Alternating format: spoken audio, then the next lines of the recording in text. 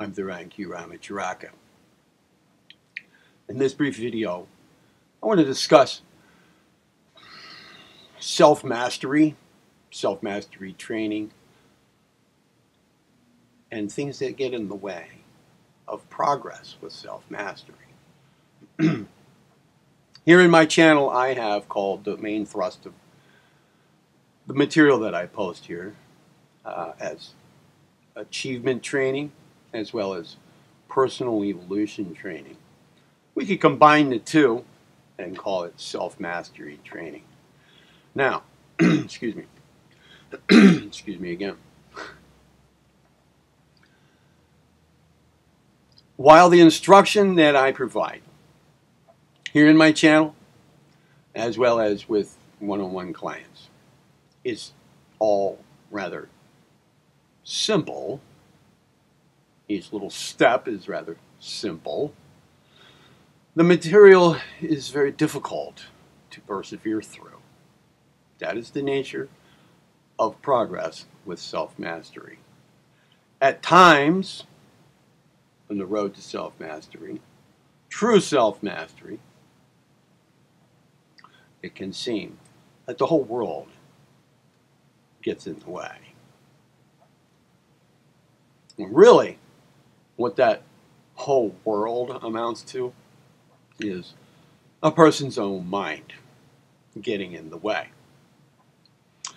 Consider the mind of the person who has not attained self-mastery to be like a wild horse.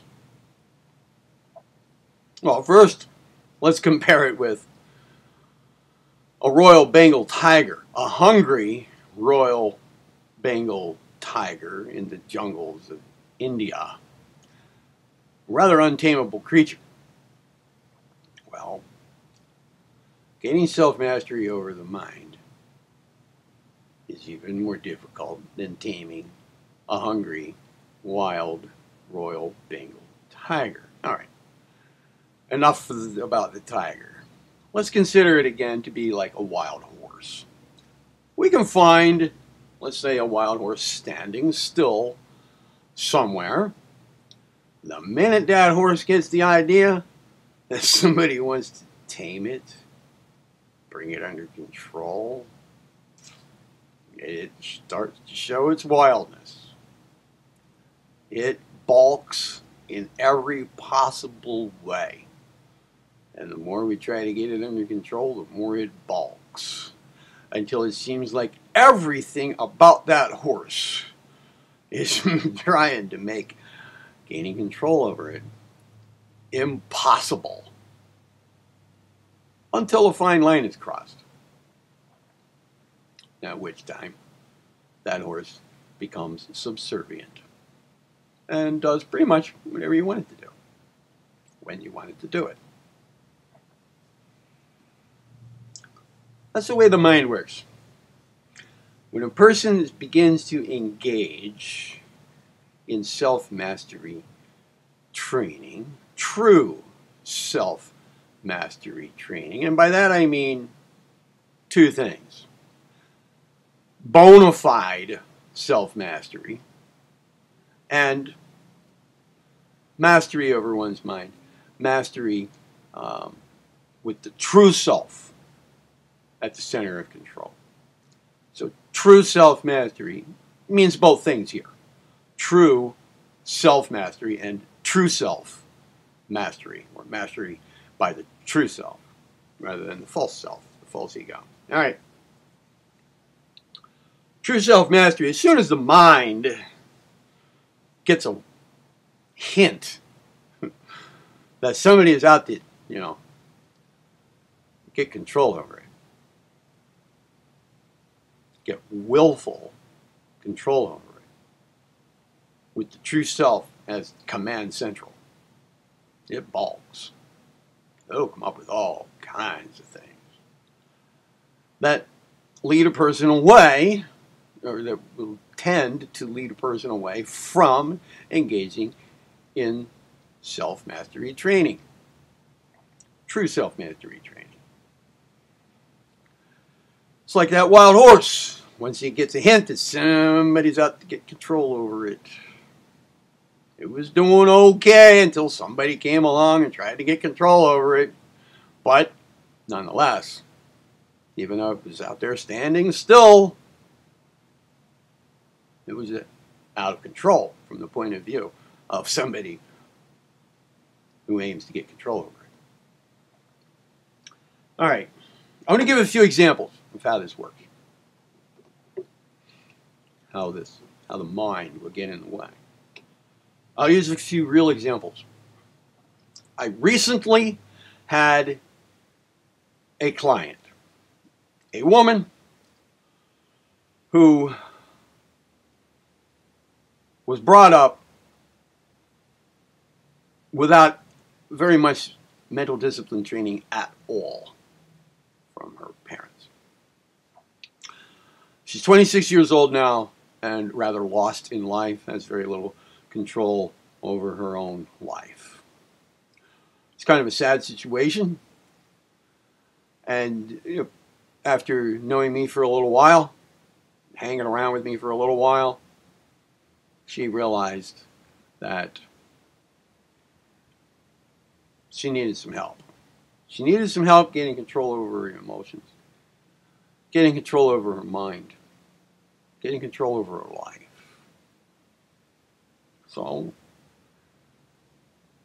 her not having any drug addictions, her not having any severe mental illnesses, and her being of at least average intelligence, I determined that she could do the work.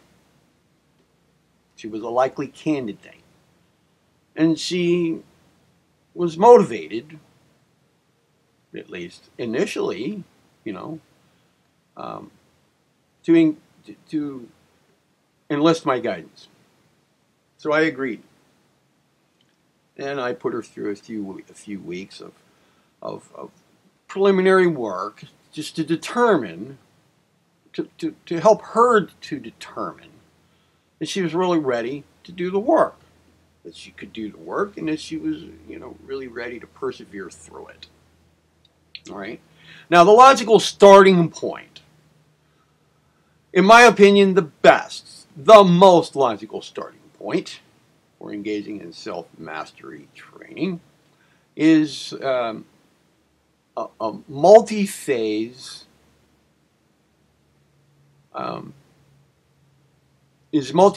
work, multi-level work, a sequence of things to do with one's motives or goals with self-mastery. It's a logical starting point. And there are many reasons for that go beyond the scope of this short video. So let's just take my word for it here. The logical starting point is to do work with one's motives for engaging in self-mastery. Now,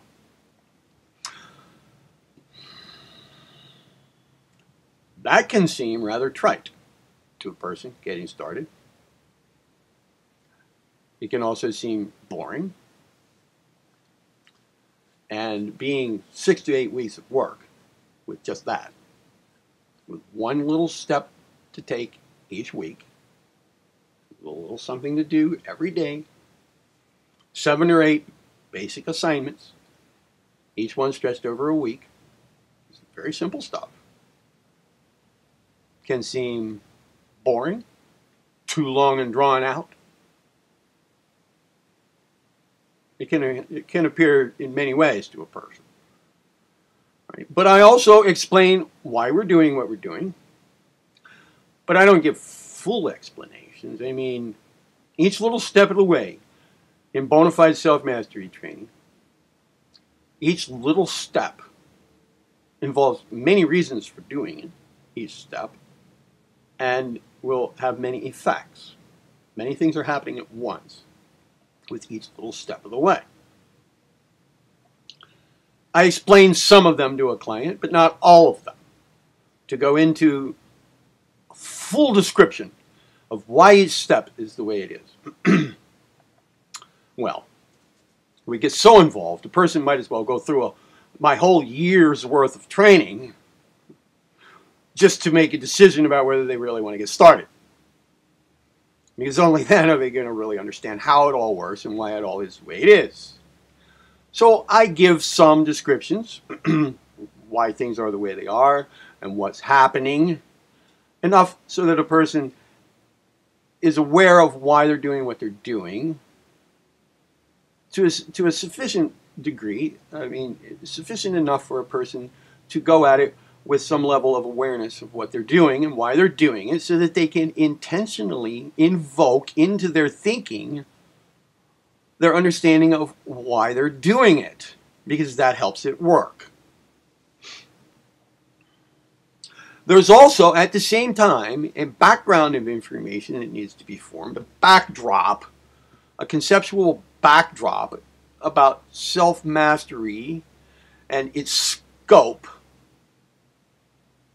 all of the different kinds of things that it involves, that needs to kind of come into place right from the start, so that there's a conceptual framework that gets the whole thing launched. Okay? A conceptual framework that points of which, all the main points of which we keep hitting on over and over as the training progresses. Now, the instructions, there are a few basic general instructions. They are, follow all the instructions to the letter. Being able to do that, or forcing oneself to do that, is part of self-mastery. It's also very important for the program to work right. Follow the instructions to the letter. And when you are engaged in following the instructions, the second general rule is focus your attention as much as you possibly can. Focus it on what you're doing. And when reading any conceptual information that comes with it, just read it slowly and consider the meaning of each word. That's all. Okay. This young lady, who I'm referring to, who came to me for help, I gave her her first assignment. The assignment was this. Her first assignment, after she made the firm decision, the final decision to do this, regardless of the difficulties, follow the instructions to the letter. The instruction was simple. For 1 week, carry around with you a pencil, not a pen, not a magic marker, a pencil, and a piece of paper. Not a tablet, not 3x5 cards, not a piece of slate, not a chalkboard, just a piece of paper. A pencil and a piece of paper. Wherever you go, for 1 week, have the pencil and the piece of paper with you. And anytime you think of anything that you might think will come of gaining better control over your thoughts, over your body, over your emotions, anything that has to do with self-mastery. Any result that you think might come of that, write it down. Anything that you hope will come from it, write it down. And anything that you're certain will come from it, like, for example, the ability to focus better, mentally focus better. That's part of the definition of self-mastery. So that's something that you know is going to happen if you engage in self-mastery training and follow the instructions to the letter. That's something you know is going to happen. Write it down. Just write any of these things down. And over a whole week's time, if you carry around that piece of paper and that pencil with you, life and your own mind are going to give you a gamut of things that you could write down. Just write them down. Just jot them down. Don't concern yourself with punctuation, proper spelling, writing neatly, Writing one thing on top of, in a list. You can write them in different directions on the paper. You can write them backwards, incomplete sentences, front and back. Doesn't matter. Just scribble stuff down. That was the assignment for the first week. That was it. At the end of the week, I met with her and I said, "What'd you get? What do you have on your piece of paper?" She didn't have the paper with her. I said, "Okay, well, what's written on it, wherever it is?" She said, "Nothing." I couldn't think of anything.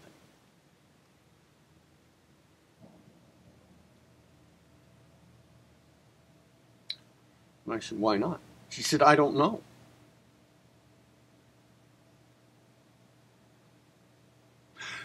But just 3 weeks before, when we first talked about this, she was explaining to me that she really needs this kind of help. And she was telling me things about her life that led to this whole decision she made and my offer to help her if she should like. And I mean, it was as though all of that talk had completely flown out the window. She couldn't think of anything. It was that wild horse at work. Her mind was balking at the whole thing. As soon as we were approaching her motives, her desires that had anything to do with getting that mind under the control, brought under willful control, with her true self as command central, the mind balked. It shut down.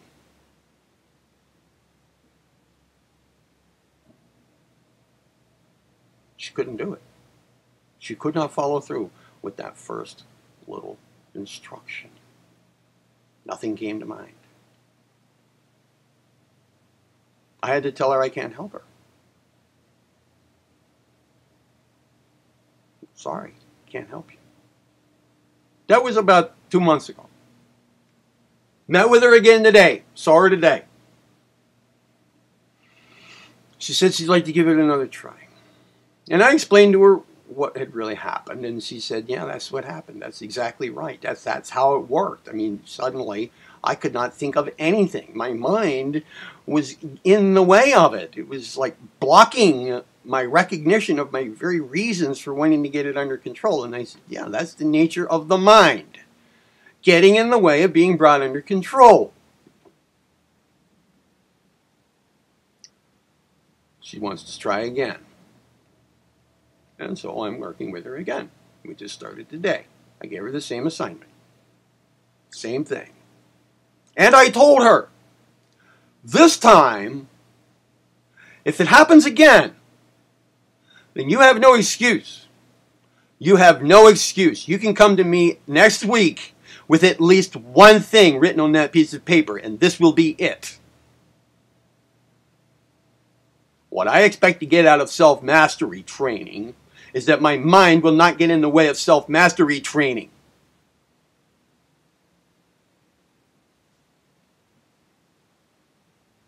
So she has no excuse, because if the same thing happens this time, this week, as did back then, she has at least one thing to write down.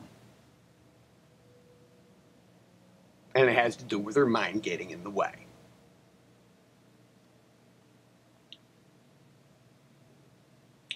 So she has no excuse now. And that came from experience, her experience. Hopefully, her mind will not completely shut off this time. Another client recently that I had for just a couple of weeks. This person said that he has been looking for someone to help him with self-mastery for a long time. In fact, it's now his life's priority. He has his own business. He has his own startup. It's not the first time he's been involved in a startup. But what's even more important to him is self-mastery.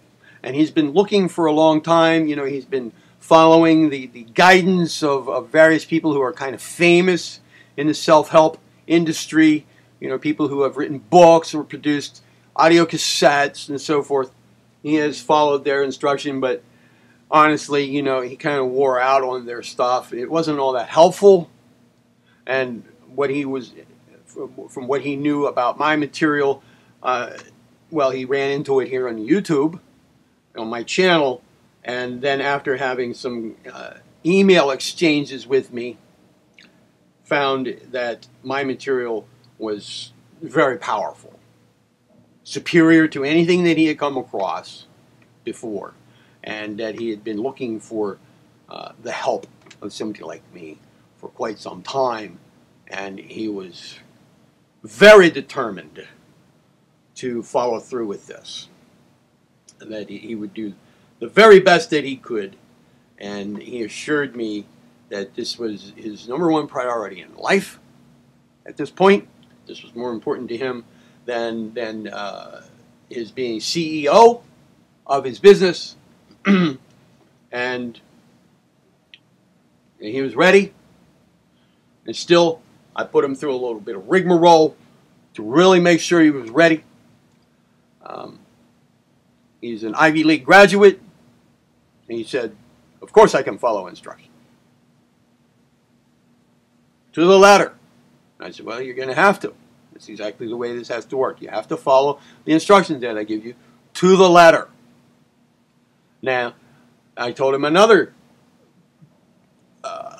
general rule is when engaged in following the instructions to the letter, place your mental focus as clearly as possible, focus as much as possible, attend mentally to only the instruction that you're following when you're engaged in it. Focus your mind. Use it as an attention training thing right from the start. And follow the instruction to the letter. Engage only in this instruction when it comes to self-mastery training. Just follow the instruction. And any conceptual material that I give you, just focus on reading it, deeply considering the meaning of each word as you read it. That's all. Just mentally attend to what you're doing and to only what I give you to do. No strain. No straining. All right. Agreed. The client agreed. Yeah, sounds simple. I can do that. Sure. So I gave him the same instruction that I gave the girl.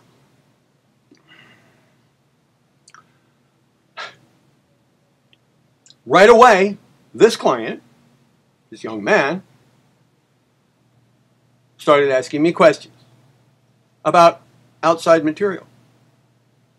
Self-mastery related, but not material that I had assigned or given by email. So my initial response was, well, one of the things that you told me you wanted help with respect to self-mastery is to have better use of your power of will. Well, one mode of will operation is restraint. So at this point, practice restraint when it comes to outside material that has to do with self-mastery. The instruction I gave you indicated just pay attention to this instruction that I'm giving you, the material that I am giving you with respect to self-mastery, and follow the instruction to the letter. That would include only attend to what I am giving you. Don't bring in outside material now. Don't confuse matters. Don't make this too complicated. Remember, no strain. So practice restraint with respect to that stuff. These questions that you are asking that you got from reading outside material at this point, we'll get to that kind of material later on, all in its due course. Let's try to keep this a sequential process. But the client, instead of saying, Oh, okay, I get it. This is part of self-mastery training. Instead of that, he responded, hey, I like to read other stuff. And so he asked a couple more questions, to which I responded. So then I took a cue from him. Oh, he wants to talk about other stuff. All right, so I'll answer these questions so that, well, we'll bring that material into what we're doing. We'll make it part of the program. All right, but now this is going to start involving a lot of detail, a lot of more discussion than what I had planned. Well, let's see how this works. So, also knowing that my program always involves more than one thing happening at a time, even with one simple instruction, there's more than one result going on at a time. It's working on more than one level at a time, and I need to work in as many levels as possible. I knew that in answering these questions and starting to bring in other conceptual information, I also need to develop a conceptual backdrop from which we're going to proceed. All right? A general picture. So I'll just start using the focus of some of these questions he's asking, all right? The answers to those things as like core information around which to build this backdrop that I need to build anyway, a conceptual backdrop, except this is going to be more the information than what I was actually going to give in the first place, because he's asking more questions than he needs to be, or than he should be. He was jumping outside the instruction that I gave, so now it's going to get a little more involved. So I knew that all of this was going to take place now. So I addressed his questions and I started giving him a lot of information, conceptual information.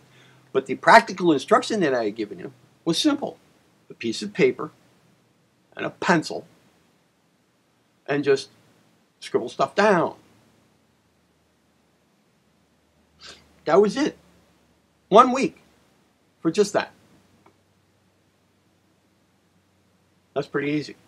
Should be. But during that week, I sent him a lot of emails with a lot of conceptual information. At first, he responded quite positively to it, saying, oh my God, I never heard things explained so well. But it kept hitting him more and more and more. Now, I knew that at some point this was going to fry the left hemisphere of his brain. At that point, if he went about it following my instructions to the letter, part of those instructions is saying no straining, then he would have refrained from straining over it. But that didn't quite happen, because soon enough, I got an email saying, hey, you need to remember, if you're going to be a teacher here, you need to remember that you know a lot more about this stuff than other people do. And, this is too much. I can't assimilate all of this. You need to learn how to chunk your information. Like if you give a person 10 digits in a row, all in a sequence to memorize upon hearing the first time, well, they can't do that. You need to break it into like 3 digits here and then 3 digits there, little chunks. Then it's memorable, right? Well, first of all, this gamut of information that I was piling on him now came about initially due to him asking questions that were outside the scope of the material that I had assigned him. All right? I also knew that I needed to build a backdrop of information. Okay? So it reached the point of overload for his conscious mind and for his left brain, or the left hemisphere of his brain, which thinks only in a linear fashion, logical little sequences, little chunks of information. And one thing that I had determined about him was that he is very left brain imbalanced. And for self-mastery to occur, the right hemisphere of the brain needs to be brought into the picture very quickly, as well as getting the subconscious mind to start working on some of this stuff.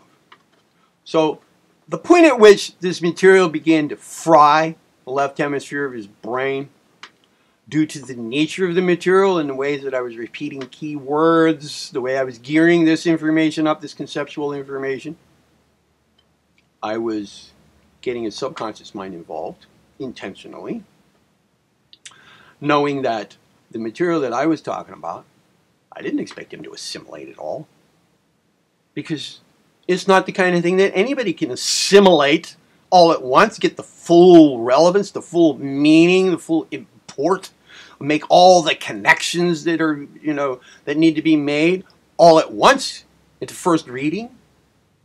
No. This requires, to achieve all of that, takes a long time. It takes work with the material. It takes practical experience with it. It takes many repetitions of the material. Repetitions using the same words but in different contexts.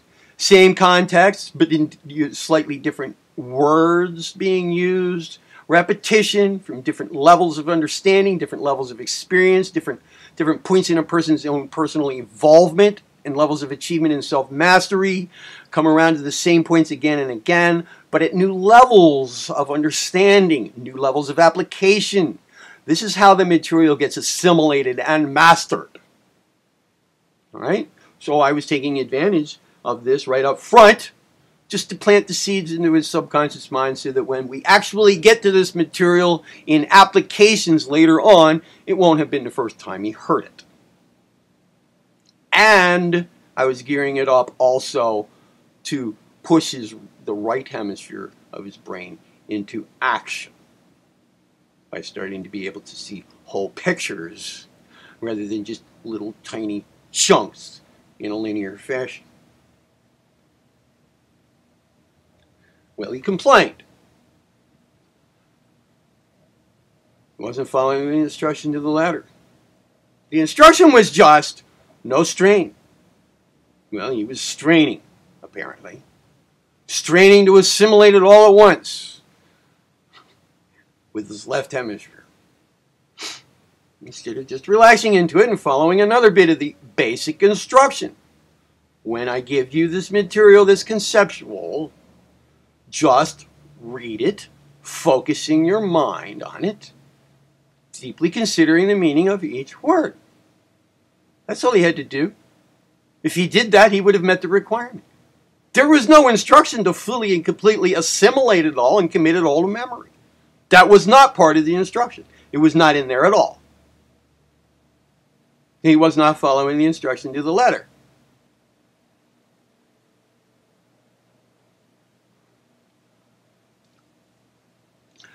These are things that the mind can do to turn a person away from self-mastery. Instead of taking advantage of the material as given and following the instructions to the letter, the mind will contrive all other manner of ways of going about it.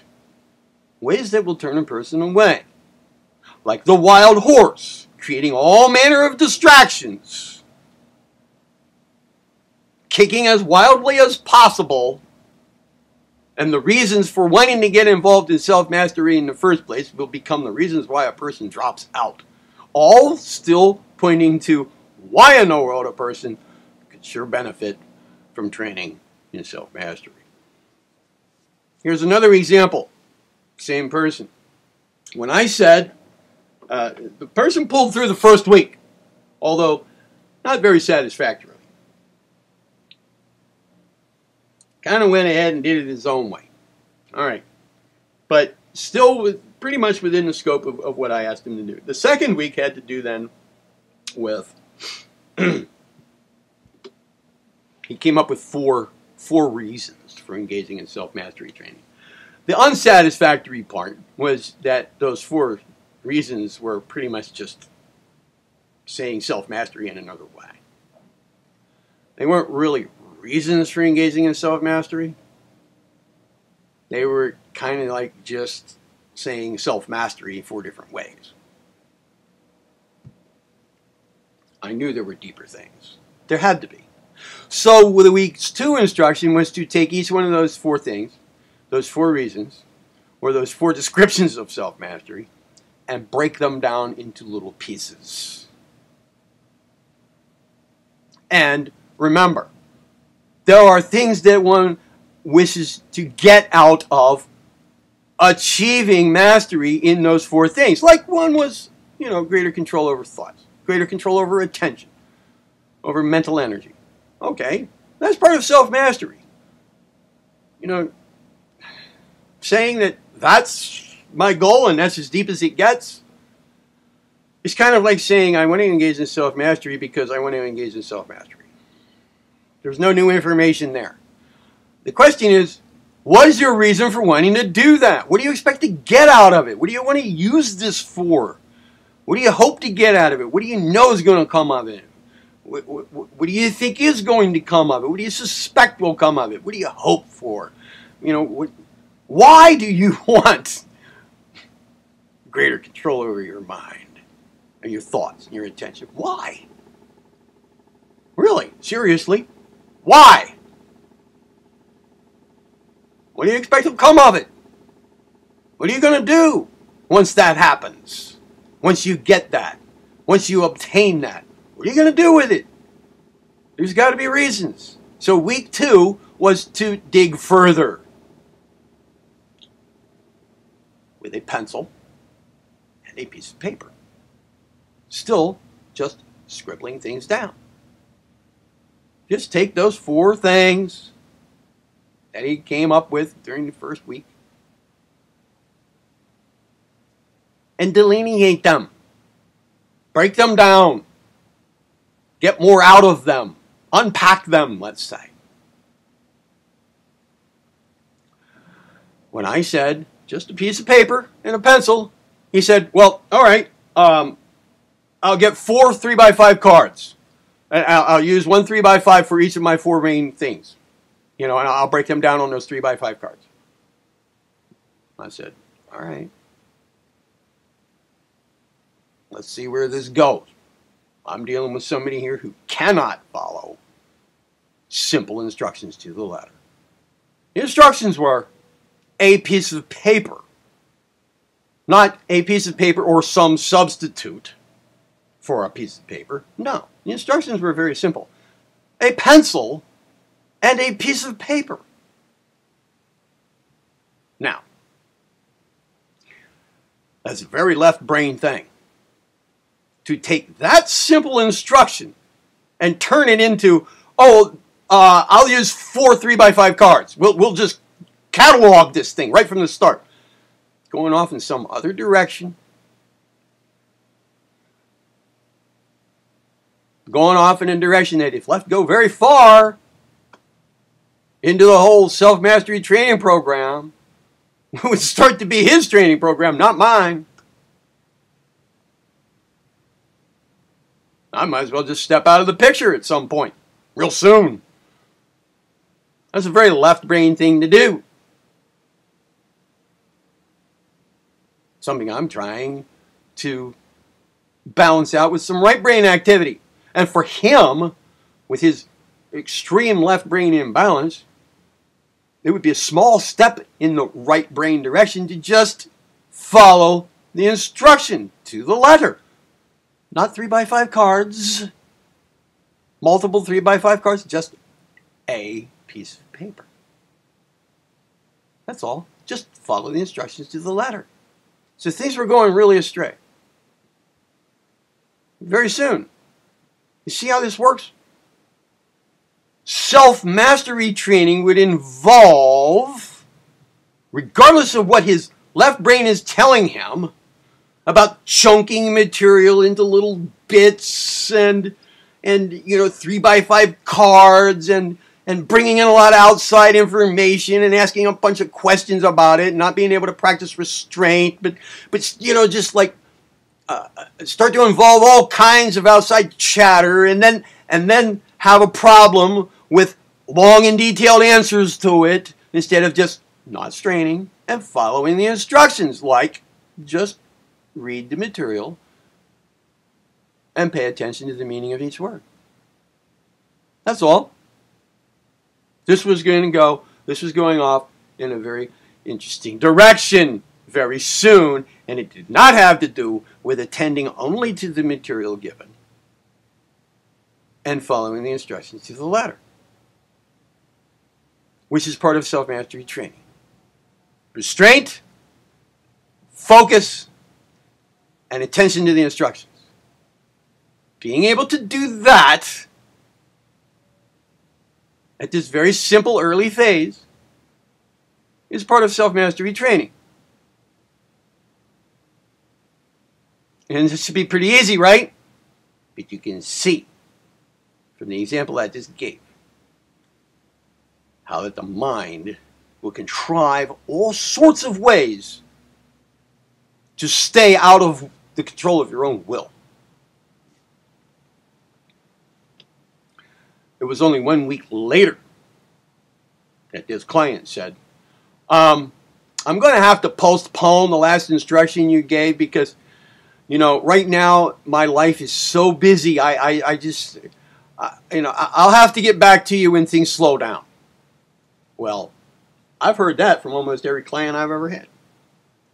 At about the 3rd to the 6th week into the training, I would say 80% of the people who drop out about then. They phase out. And about 80% of them, the reason why they do it is because they don't have time. They suddenly don't have time for this. But just 3 to 6 weeks earlier, they had time for it. In fact, I gave them a couple of weeks to think about it. I even gave them preliminary, just kind of like test, practice things to do to make sure that they could follow a set of instructions every day and to find out whether they actually had time in their lives for it. I even had somebody come to me once and say, I need help with time management. I'm not using my time wisely. I'm finding that I don't have enough time to get things done in the day. I need to manage my time better. Can you help me? So I say, yeah. All right. But you're going to have to put a little bit of time into implementing good time management procedures. And I'll teach you how to do this, one little step at a time. And I'll be darned if the person, about 2 or 3 weeks later, doesn't come around to me and say, I'm going to have to, just postpone this because I don't have time to do this.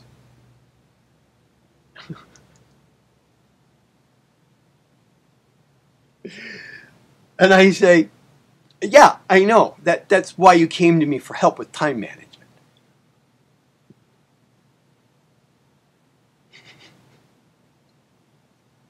So you either just keep doing this, follow the instructions here, and get to better time management, or just let your time stay, out of control. What you're telling me is that you need my help. And so the reason why you need my help is the reason why you're going to, not take it anymore. That's what it comes down to. It always works out that the reasons why a person is getting involved in self-mastery training become the reasons why they stop, which only indicates their need for self-mastery training. These are the kinds of things that come up. So, this man I'm talking about, I said, yeah, go ahead and attend to what you need to attend to. Go ahead. I understand. Yep. Life's busy. All right. But I knew that what was happening is that his left brain, his mind, as soon as we were starting to dig into the reasons why it should be brought under control, it was coming up with reasons why it's not going to.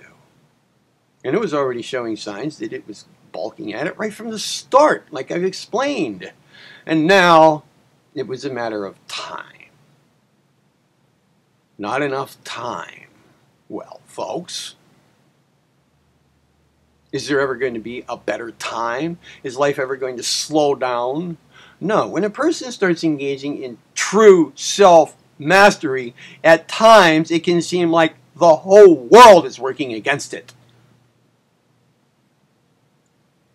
Really, it's the mind at work, coming up with every reason possible why it is not going to be brought under control of the will, with the true self as command central. This is going to refuse for a while. It's going to be like that wild horse. So I gave this gentleman about 2 weeks, and then I let him know I'm not waiting. There's no time like the present, regardless of what's happening in your life. This is it. Your life isn't going to slow down for this. This is difficult work. Self-mastery involves sticking with this. That's part of self-mastery training. Getting your mind under control regardless. That in itself has to do with self-mastery. Following the instructions to the letter is another. And the instructions weren't that hard. 3x5 cards when the instructions say a piece of paper. Come on, man. Saying that this information is coming too fast after bringing in outside information to discuss. And then getting answers. Left brain chattering all over the right brain. Shutting out the right brain, not letting it get involved. Thinking that it all has to be consciously assimilated right from the start, when part of the conceptual material I was giving was that what we're going to be doing is repeating this kind of information over and over. Apparently, the client not reading the material and deeply considering the meaning of each word, because that apparently was missed. Hence, the strain of the left hemisphere of the brain trying to assimilate and internalize the total depth of what he was reading at the moment. All that was required in the instruction was just read it and deeply consider the meaning of each word as you read it. That's it. Just the meaning of the words. That's all. No strain. All of the general instructions for the whole self-mastery training program were being broken right from the start. And this is somebody who definitely has the mental capacity to follow these instructions. This is the way the mind will screw a person out of true self-mastery. These are the ways. It will get in the way. It will get in the way. It will give all sorts of reasons to drop out, slip away, quit.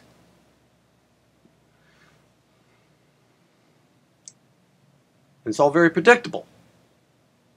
Very few people actually follow the instructions to the letter and stick with it.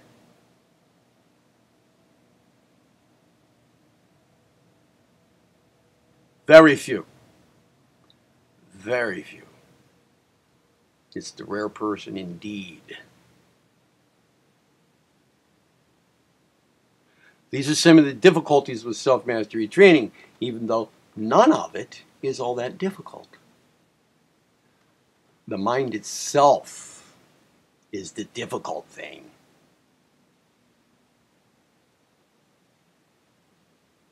That, bringing that under control, is what self-mastery is about.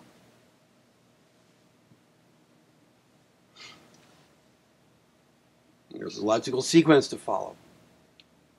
There's a way that it works best. And then, by the way, it's not exactly the same for every person.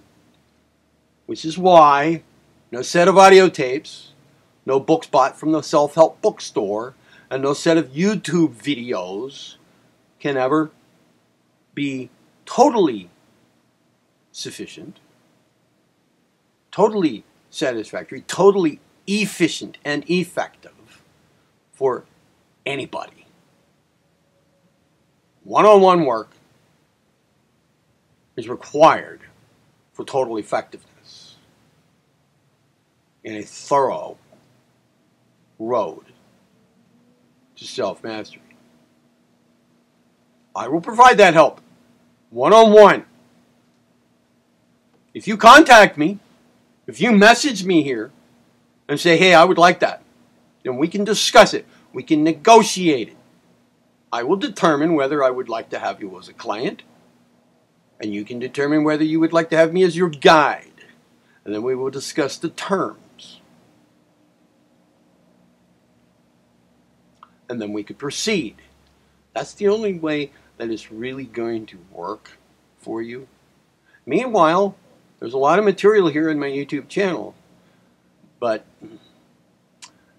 if you go about following it,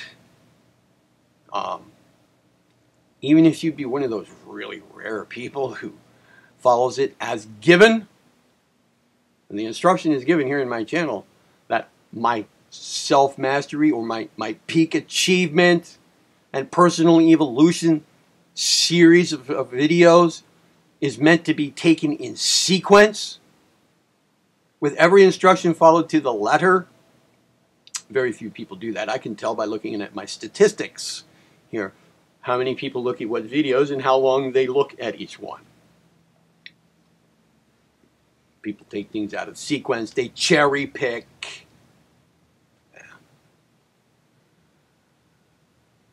But even if a person does follow the instruction just as given, following the rules just as given, still, it's a series of videos which cannot be completely effective and completely efficient for any one person, because it's a kind of like made to be a one-size-fits-all thing, which is not completely pragmatic. It's not completely realistic, because each person is different.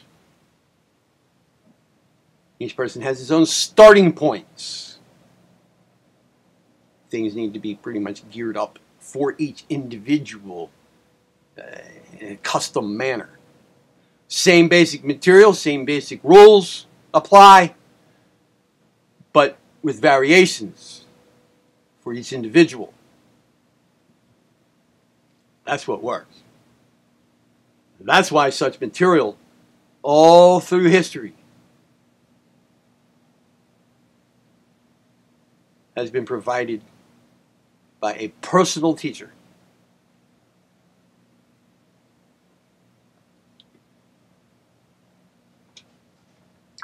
Well, like I said, if you want, contact me.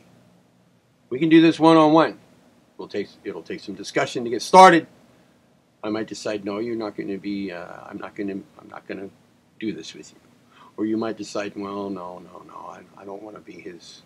I don't want him to guide me through this.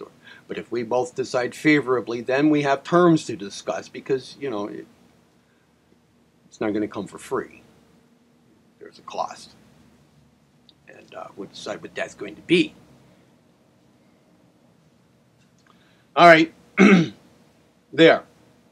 These are some of the difficulties, problems with self-mastery progress. And the problems all have to do with one's own mind, which, of course, is what we're trying to get brought under control. Your own control. Under the control of the power of your own will, with your true self as command central. That's the goal. Well, that's one way to state it, anyway. One way to state it. The problems arise from one's own mind. Those are where the problems are. And again, just to repeat, That's why there's such a thing as self-mastery training. All right, I'm Theron Ramacharaka. Be well.